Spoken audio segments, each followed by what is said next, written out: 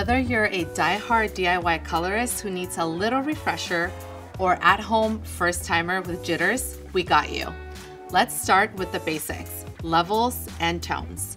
Levels represent how light or dark a shade is. That's the number. Hair color levels typically ranges from 1 to 10, 1 being the darkest, black, and 10 being the lightest, light blonde. Knowing the level of your natural hair color, or what we colorists would refer as your starting level, will help you choose the shades you need for the color results you want. Now, let's find your level.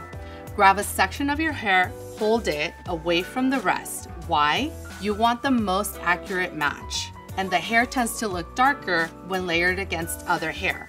Next, match what you see with the closest number on your chart, and voila, you found your level. Now that you know your natural starting level, it's decision time. Whether going darker or lighter, you want to choose a shade that's only within 2 levels, lighter or darker than your natural color. You'll want to color gradually, going from light to dark hair. And if you are looking for 100% great coverage, AGEbeautiful Permanent Hair Color gives you 100% great coverage that lasts up to 8 weeks.